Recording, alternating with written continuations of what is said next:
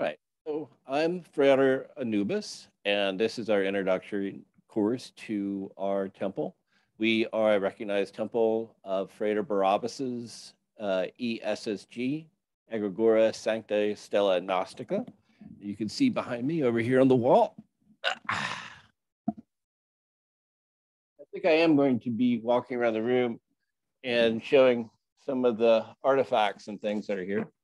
This is our temple charter,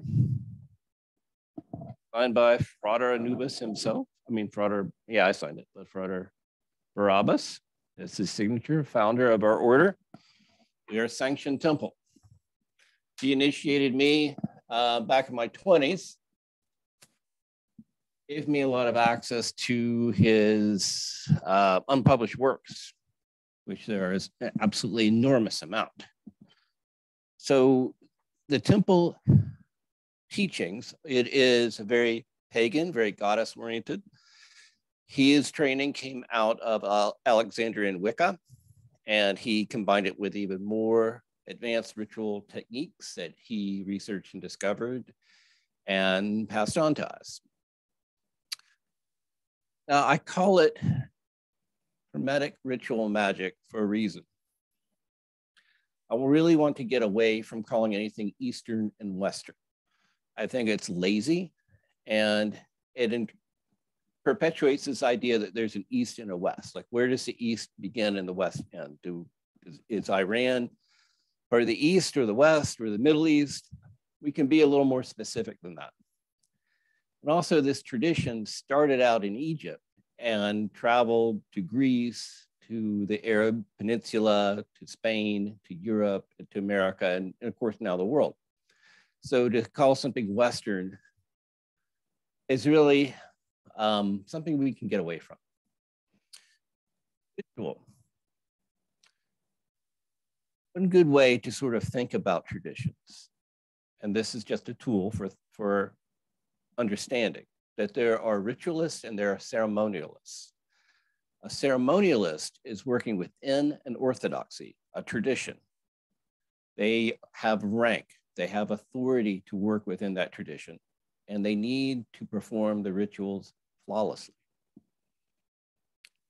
Example, a Catholic priest performing a burial rite or an exorcism, a Taoist priest performing a marriage.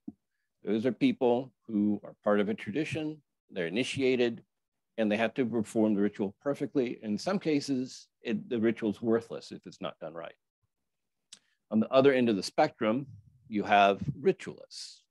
A ritualist understands the tradition, may or may not have authority within that tradition, may be initiated, may be self-initiated.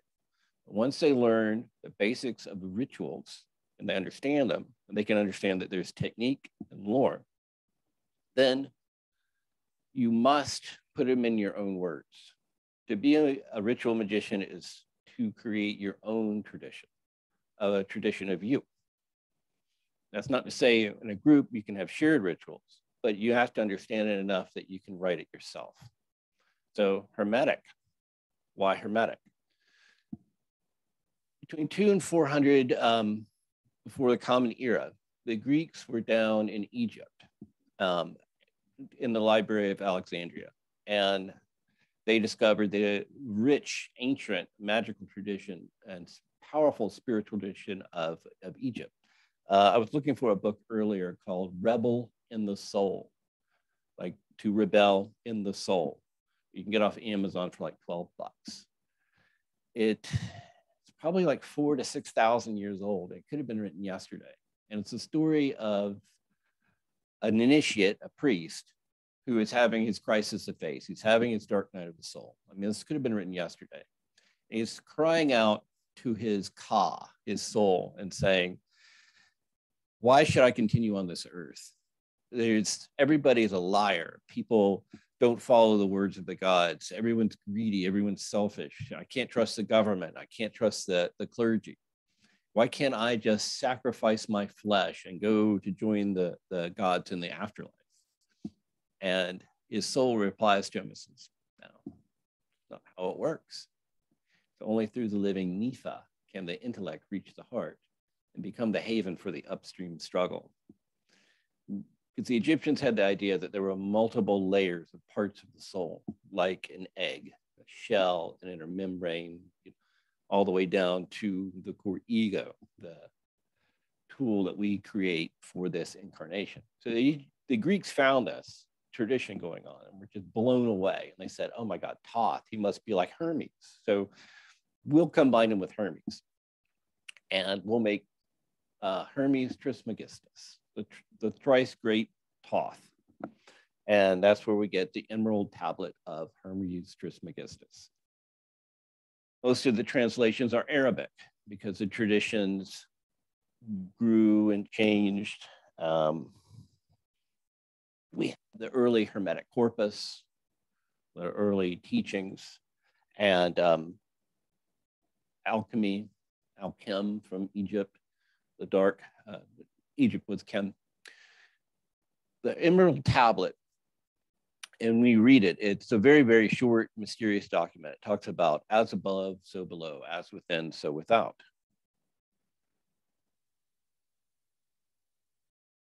There's a lot of different translations.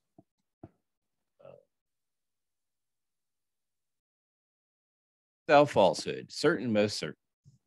What is above is like that which is below, and what is below is like that is above, to make the miracle of the one thing. But then it goes on, but that's the important part. We have the macrocosm and the microcosm, the above and the below, an idea that you'll find throughout all kinds of traditions, Taoism, certain Tibetan traditions, that there's the macro, the greater universe, your karmic destiny field, and the micro, this life. And the goal of magic is, of course, to fuse them, get to the point where they're one thing, as above, so below, as within, so without. That's the first clue on the path to understanding how it's all supposed to work. There's the idea that there's your greater connection to the universe and the microverse, the pleroma. See, ultimately, it's all one thing. Ultimately, if you can achieve that level of enlightenment, you can see the universe as a whole, that there is no without and within, no above and below, that there's just one continuum that you're a part of. As long as you sort of see yourself as separate from the universe itself, then you create an adversarial relationship with it. You see, like, oh, how can I get the universe to do what I want it to do? How can I manipulate? How can I control? And ultimately you're just getting in your own way because you're setting up a precondition that there's you and something else, and it's really only you.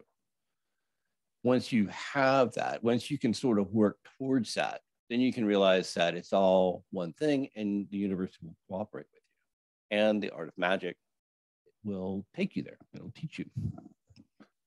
So everything went along fine with the Hermetic Corpus Hermeticum, which was a very interesting, sometimes contradictory document through the Greeks, the Romans, the Arabs, then eventually in Spain, there was around the 1500s, there was a really just revolution of thought. And this came out, the Sacred Book of Magic of Abramelin the Mage. This is like a really famous book because earlier parts of the Hermetic tradition talked about there was a daemon, an advising spirit that you would contact. You would have this familiar, it would give you advice and you would work with it. And it would be your connection to the divine, like you was you, your daemon that connected you, and then the gods themselves. Abramelin, who is a Jewish person living in Germany in late 14, early 1500s, came up with took it a little bit further. The idea was to be a great magician, you had to actually be a spiritual person. It wasn't just a matter of getting rocks and herbs and things like that together and causing an effect, that you actually had to have spiritual prowess, that you actually had to meditate in a sense, their techniques and pray and do various things to achieve this knowledge of this holy guardian angel, which is similar, but a more advanced idea that there's this holy guardian angel, this perfect version of you, this Atman, this observer, this piece of yourself that once you become in contact with it, the first thing that they have you do once you contact this powerful version of yourself is go out and boss around all the demons and devils in the world. Sounds crazy, but the idea is if you can connect with the higher self as below, so above, then you need to look at the aspects of yourself that are out of control, the lower realms, and bring those up and redeem them so that you create this perfect channel of energy from above to below and back up again. And so that was hugely influential and influenced a lot of people. And then later on, of course, we have John Dee, the 1580s, who, and the Kabbalah at that time was pulled in. I don't want to talk about Kabbalah yet, but the Jewish Kabbalah came into this tradition at that point, and as a map of the universe. It's both a map of consciousness and a map of the universe. And in order to get at these more spiritual aspects, we need these maps. They're subjective maps. It's not really meant to be an exact, like a map of roads, but it's a map of concepts and how to unite, how to break the universe apart in such a way that you can sort of work with it and understand the various components. And then John Dee, who had absolutely unbelievable results working with angels in the 50s to 80s and created an entire system of magic that took about 500 years to figure out. And so the system is like constantly changing and growing until we get to Levi and the 1800s, who probably wasn't really a magician, but he started pulling the material together. And then, of course, the Golden Dawn.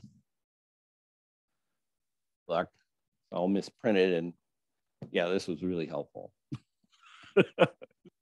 So I got about as far as the material we're going to talk about tonight, and then I got stuck, and that's when I ran into Brian, or Frauder Barabbas, at the Crystal Connection when I was running a crystal shop, and he knew his stuff, and he helped me to get past a lot of stuck points. And he gave me like some of his original material that he originally, that eventually ended up in the books that he's published. And then we had the cult revival of the early 20th century with the Theosophists and the introduction of Buddhism and yogi. Those influences, of course, Crowley and the Golden Dawn, and we get to Wicca, and people are starting to create their own traditions, their own magical. And that kind of leads us up to today. I mean, I don't want to, talk for months about history, but it gives you an idea of this thread going all the way back to the brilliance of the ancient Egyptians and their ideas of the soul and how to connect it all together. And then, you wonder, okay, well, what does that have to do with magic? Everything to do with magic. Once you become more aware of who you really are, and you understand your connection with the universe, then the energy will flow through you. The idea is that back at the beginning of time, the creator was gender neutral creator, was seeking some form of enlightenment. And so the creator fell asleep and dreamed it was a quark. And within the dream of the quark, it dreamed it was an atom.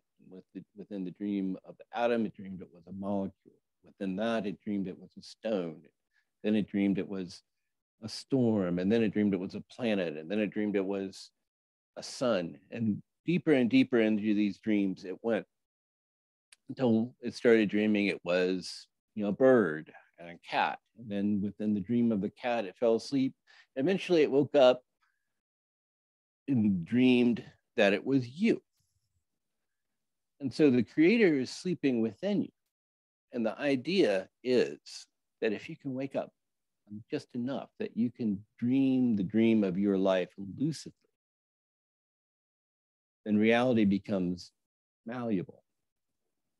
You don't want to wake up too much because then the dream is over. But with this system, you can start to wake up just enough that you can dream this life in a lucid fashion. And it becomes malleable to a degree. We can never break the laws of physics. Otherwise, the dream would be over for everyone. And so it doesn't work that way. But there's a lot that can be done. And overall, if I wanted to describe the whole system of magic together, there's a Greek word called eidolon. Now, the Greek eidolon is where we get our word idol. So it's an image. We're doing temple work, and we're going to different points, and we're drawing like invoking pentagram of fire or water. We're creating these energy fields. These energy fields build up and become more complicated, and the more complicated they are, the more powerful they are. And then they model different forces that are the universe, that are within us and that are within the greater universe itself. They are a model, a eidolon, an idol. And once we create the energy field, a lot of people stop there and they just work with the energy, which is totally fine. And there are times when I would do that myself. But once you've created that energy field that matches a spirit or quality or a goddess, then you invoke the intelligence from the collective unconscious into that energy sphere. And then exponentially more powerful. And then what? Well, then you have a spiritual experience. You have a revelation. You pick up a little bit as according to some specific subject. Like you could do an Enochian angel for, let's say, fire water, the king of cups. Build an energy sphere. First you invoke water. First you invoke water, then you invoke fire, you fuse it together, and then you would do these Enochian calls, these prayers, and connect into that flow of consciousness. And then you'd experience it. You would have a revelation that would help you to understand other people, that would break down the barriers. And you can create these different experiences very specifically based on different elements and planets. It's become your building blocks.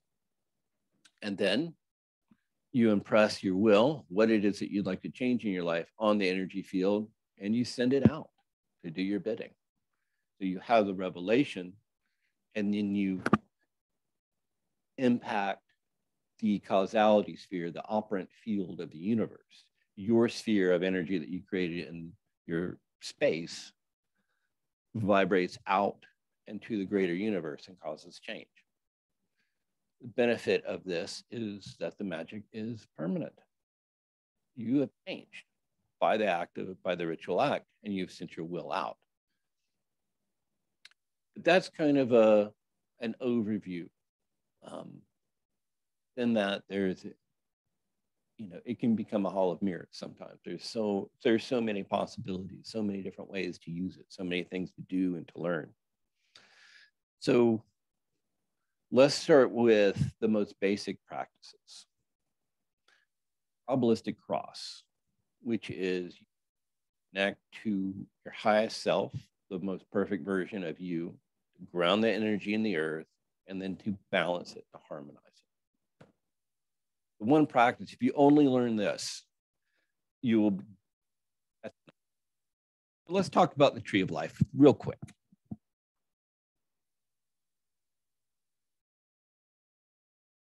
Several libraries have been written about the Tree of Life, and it's a very interesting subject. but I don't want to burden you by going too deeply into it. Let's see. So here's the diagram. This is the basic. There are 10 spheres that incidentally are the tarot cards 1 through 10. Of course, in 4 worlds, 4 elements, 40 small cards. And there are 22 paths connecting it, 22 being the major arcana of the tarot. So you can see this is right away. This is the model of the tarot. This is where the modern 78 card deck gets its meaning, which is a ritual tool that, of course, we use. Briefly, the first 3 supernals, these 3 at the top, this is the point, this is the source, this is the ultimate creator falling asleep and dreaming everything else. In a sense, this is the only thing on the tree that's actually real. The next 2 are force and form in a very abstract sense. Then the energy manifests in the lower universe where we have Hesed, which is the first thing created. It is unselfish love, the willingness to give of yourself freely, which is balanced by Kabbalah, which is the will. Love and will. Love is the law. Love under will. I'm sure you've heard that. And then it balances in Tiphereth. You can see this is reflection. This first 3 is a reflection of the supernals above. And then there's a further reflection. Netzach, which is the emotional life. Hod, which is the intellect. Yesod, which is a reflection of the sun. This is like the sun. This is the moon. And then hanging like a jewel at the bottom is Malkuth, which is the world. So all of this is to create the world, the playground. So this is Kether manifested. So just with that, and we can see Jupiter, Mars, the sun, Venus, Mercury, Moon, and the Earth, 7 lower planets. This becomes a great tool for organizing your ideas. In order for a ritual to have meaning, it has to have context. And so we study the diagrams like this in order to create ritual meaning so that our rituals relate to each other, that they build on each other, that they all contain a sort of the same context, which gives us a much more spiritual impact. One-offs are great, fantastic. But with this style, we're wanting to create a cookbook of techniques and ritual. So let's talk about the Kabalistic Cross. This is the basic ritual. Everything kind of grows out of it. You stand, and I'll demonstrate it. I'll walk through it. Stand, you visualize yourself growing till you get to a huge ball of light above your head. Say, Eta, that's Kether. You bring the light down through your body into the earth beneath your feet and ground it, Malkuth. And you say, Megadula, Megapura, Leolam, Amen. So thou art the kingdom, the love, and the will forever and ever. Amen. Idea is that you are building this model up within your aura. It's a subjective model. It's representing something that's on the inner planes. People like to relate these ideas to organs or chakras or whatever, and that's fine. If that helps people to understand it, that's one way to go. But really, these are concepts that are going to be on the inner planes. So let me stand where you can see me.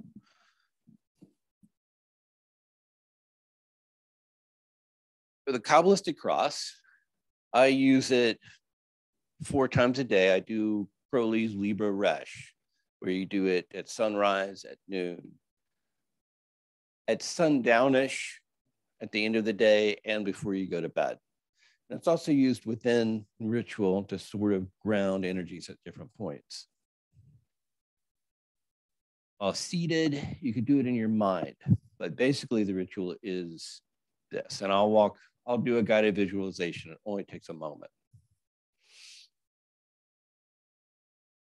Belly breathing, that's another important skill.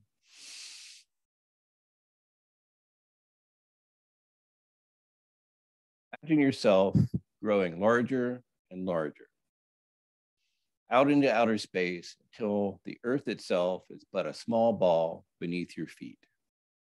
You reach up head to where there is a ball of utter pure brilliance, rainbows and lens flares going out into the universe. You touch the light, bring it down to your forehead, and vibrate.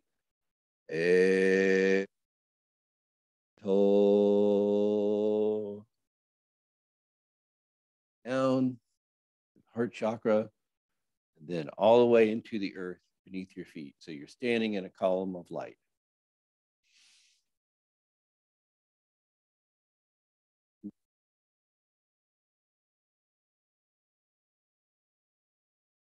Bring the energy up to your left shoulder and visualize the blue energy of Hesed, Jupiter, the expansion where we were just showing you on the tree. All of blue flame. Bring it across the heart to your right shoulder. Imagine red flame. This is Mars. This is will. Egevura Leolam. Amen.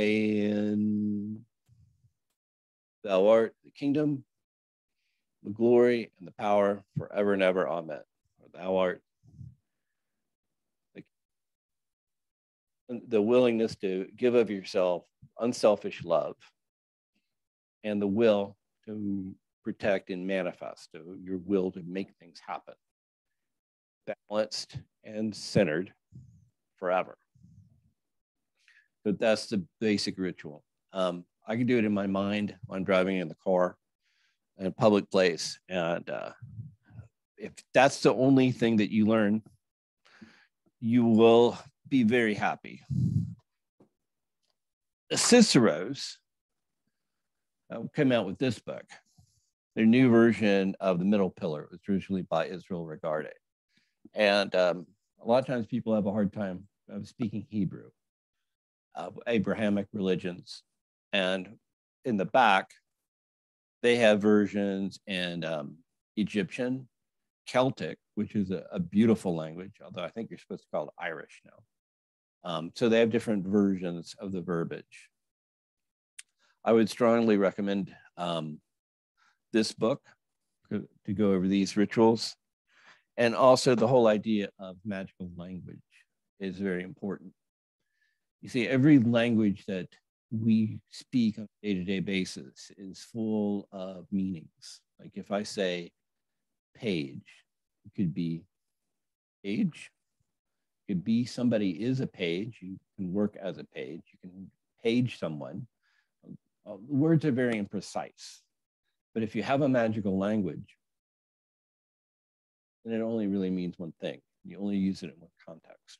And so often use Hebrew, Latin, Greek, and Enochian a lot. So that's the first ritual, the Kabalistic Cross.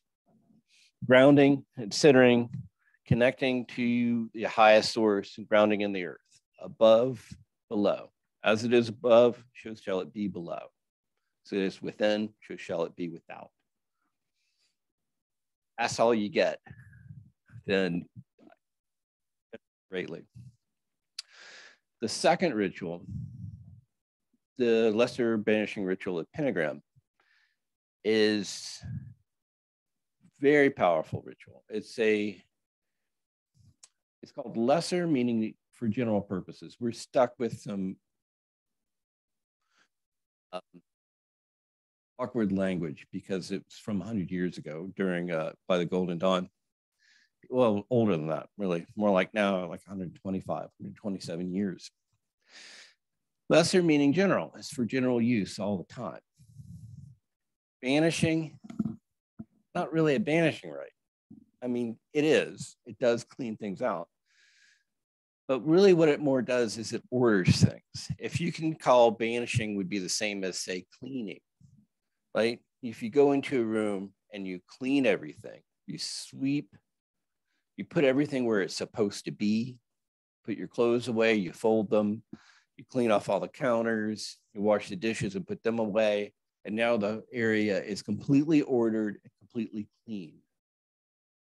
That's what's meant by banishing. It's not like I'm banishing you and you're not allowed to be here. It's more like cleaning and organizing. And it's a ritual, and we use pentagrams.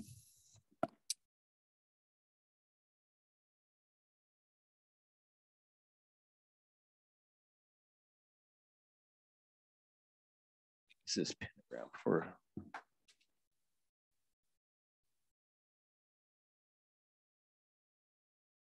So this is the pentagram.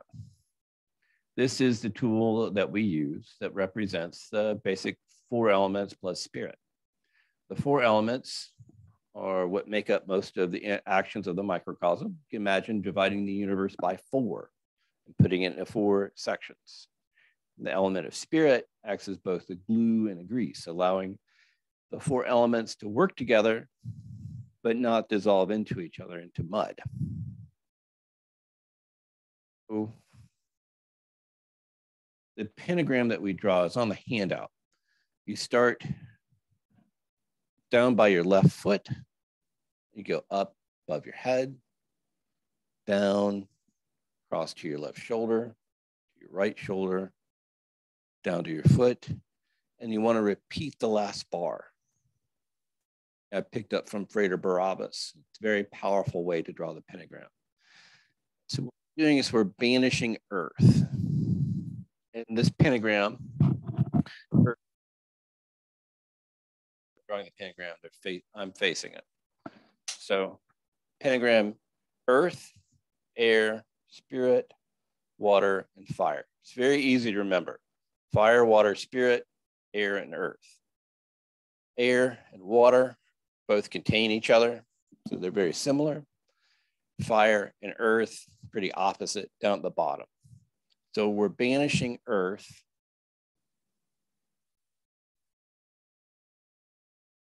Because earth contains all the other elements.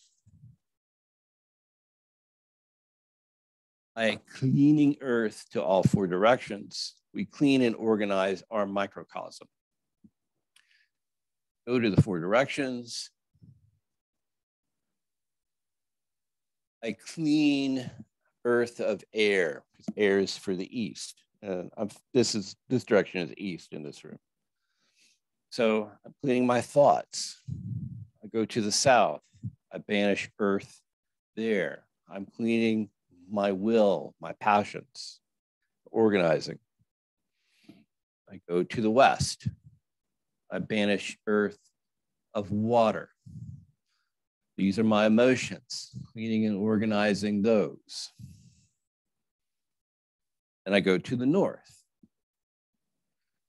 Draw the pentagram there. I'm banishing the earthiest part of earth, the densest part, the actual social interactions and things in my life. And then I return to the center and I recapitulate the ritual. A pattern that you'll see a lot. You do something and then recapitulate. They call it the analysis of the keyword. But basically it's like I do these things and then I unify it. I do a thing and I unify it.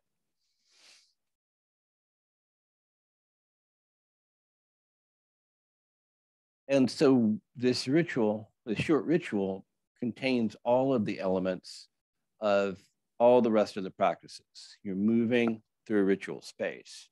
You're drawing devices in the air. You're visualizing, you're vibrating names. These are all the skills that you use in the most advanced rituals to create these more elaborate sacred geometries and energy spheres that we then can use to enlighten ourselves and to modify our lives in different ways. I'll go ahead and demonstrate the Lesser Banishing Ritual, the Pentagram.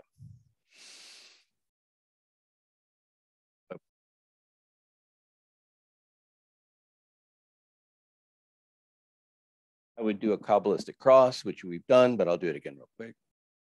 Eta, Malkuth, Dula, Igabura, Elam. Amen.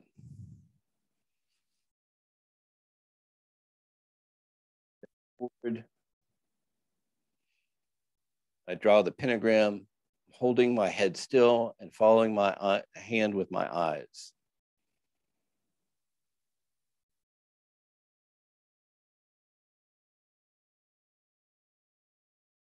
Now I charge the pentagram while vibrating the divine name for Yod He Vav He, which is a 4-letter name of God. Here we pronounce it Yehovah.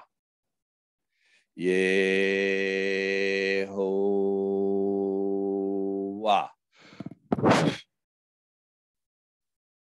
Your energy into the pentagram and project it out so it's covering the entirety of the eastern section of the universe. And you bring back your hand in the sign of silence. Sign that keeps any energy from bouncing back to you. Bring it around to the south, connecting that pentagram to the pentagram I'm drawing in the south. I draw the same pentagram.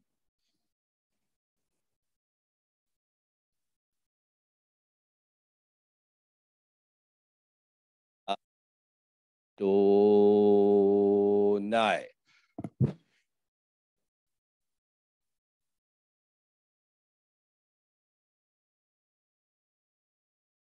Bring it to the west. Draw the same banishing pentagram.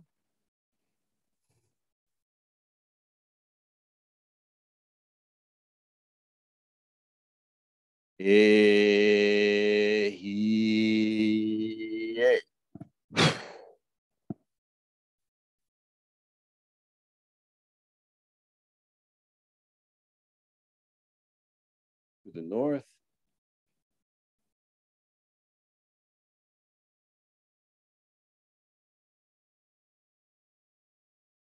Agela.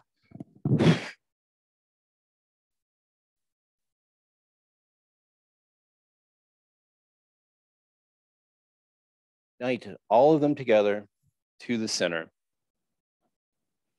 Would normally be facing east, but I'll face the camera. Now I recapitulate.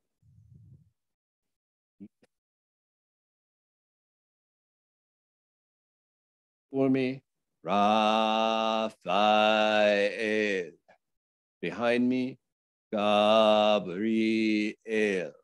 At my right hand, Miel. At my left hand, Uel. Around me, flames and pentagrams, and in the column shines a 6-rayed star. Ta, Uth, Gula, Gabura, Olam, Amen. Kabalistic Cross to balance and steal your energy at a higher level after you've just done this ritual. The 4 archangels represent the persona, the intelligence of the universe divided by 4 in 4 sections. 6-rayed star represents the planets, a macrocosm. I've cleaned and organized my universe. I'm standing empowered in the center of it. I'm ready to do ritual work, or even just a tarot reading, or just start my day. I've connected myself to the macrocosm. Around me flame the pentagrams, and the column shines a 6-rayed star. You can imagine a column of light, tying the macro and the micro together. Crowley would use the magic word abrahadabra, 5 = 6. 5 elements in the 7.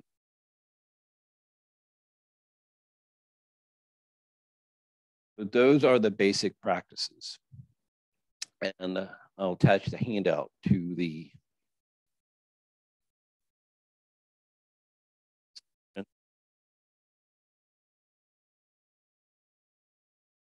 Thank you for watching our video.